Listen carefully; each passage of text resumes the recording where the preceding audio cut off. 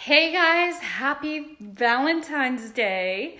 Yes, I am actually coming on Facebook Live today in my corset and leather pants. And it's not why you think I am doing this. If you're going, what the hell, is she crazy? Is Roz crazy? Has she lost it? No. I want to come on to inspire you, especially you women who are scared of the word sexy. I know there are men who are too. And so I want to come on and share what the heck is sexy actually. What does this word mean? So sexy is not about how you dress. Let's define what it's not.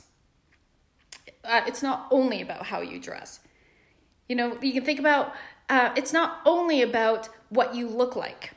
It's not about what your body looks like. Okay? These things can be part of sexy, but if it's not integrated from the inside to radiate out, it doesn't matter. So what sexy is it's a state of being. It's the energy you hold. It's about you being your most powerful, tuned in self, that you're so fucking comfortable with who you are. You just start to attract those people who just love you because you just show up as you. And you're surrounded by like-minded, positive people. People who want to go, oh my God, I love your energy. That's what sexy is. You can think about people who are, let's say, classically what our society would see as attractive. But you can, if you feel that they're insecure, they're anxious, they have these behaviors, and I'm not judging anybody. I'm just stating what sexy is, okay? They're egotistical, right? I mean, like I'm sorry, men, but there are men out there in this world who walk around all macho and they've got all these muscles and yeah, look at me, you know? But there's not a lot of depth.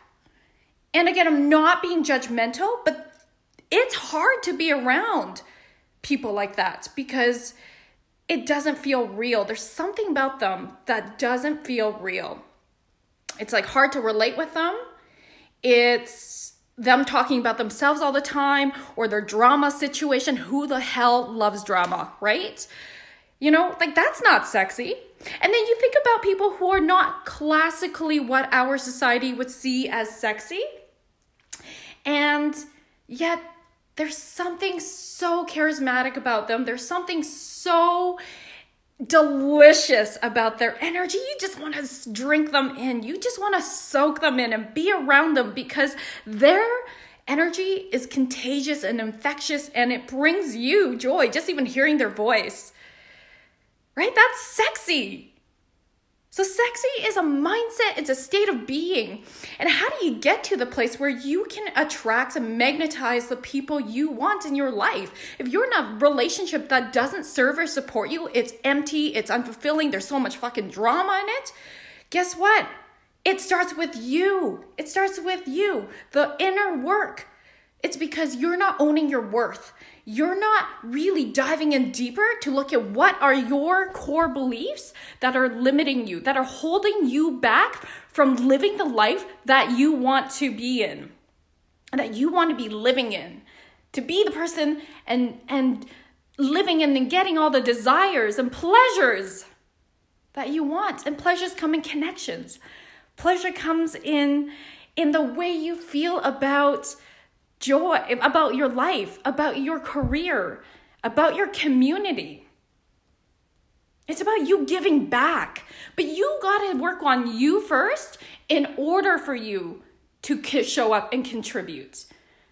You know, I'm all about doing my own inner work. I don't stop. I don't stop because I get inspired by my own shit, first of all. And then I can inspire you guys, right? I learn from my own stuff because I'm human. And I love to share that in a way that serves and supports the world. That I can speak to somebody out here right now that goes, holy shit. Yeah, my life is not what I want it to be. Look at your results. Your results are what reflection of where your mindset is.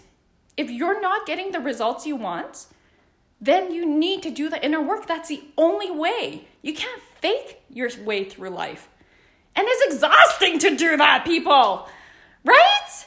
Who's with me? Like, give me some like fist bumps, hearts. If you agree, it's exhausting not to be yourself. It's exhausting to people please. It's exhausting to always say yes when you really mean no. It's exhausting to shrink yourself amongst a group of people because you don't want to outshine. It's exhausting to be in a place that isn't you. And wouldn't it be so incredible to be in a place, in a relationship, in connections, in a community of people who just freaking love you when you are just yourself? Like, you can be silly as hell. You can say the silliest things. You don't have to worry about people thinking you're stupid. People thinking you're not that smart. People poo-pooing you. People, right? Like, people rejecting you. You don't have to worry about that because you're around people who love the hell out of you.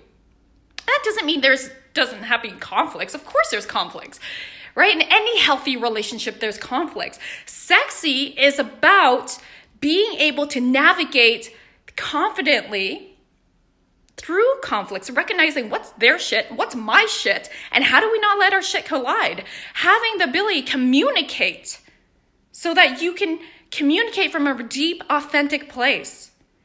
This is all so fucking possible only when you do your own work. When you do your own work, everything changes. When you change, everything changes for the better. All right, so I hope that this inspired you. I actually tell my clients this. I have lingerie days in my house. I'm usually, this is my first time ever on a Facebook Live with lingerie, but it's kind of fun. I love me, and I love embracing my inner sexiness and my outer sexiness. I love wearing lingerie. I think it's super comfortable, and it makes me feel even sexier. So there are days where I will just literally lounge around. No one else is around. My husband isn't here, but he probably should be. My kids aren't here. And I literally just have a half a day, full day, depending on if I see clients or not. Obviously, I'm going to be appropriate. To just lounge around in lingerie. It makes me feel really sexy. And I'm not saying you have to, but this is about remembering bringing in your sexy in whatever way that looks like. Because let's face it, people say, well, I feel comfortable in sweatpants. You know what? What would happen if you just kind of put on something that, don't you feel sexier when, you could feel sexy in sweatpants, right? Because sexy is really on the inside. But perhaps experiment with dressing up a little bit for yourself first and foremost. What would happen? I know that I love going through my morning routine of curling my hair and putting makeup on, and it's not because I care too much about what other people think anymore, okay? It's like a ritual. I love listening to my podcast. I love just like washing my face and going through my routine with my Arbonne products.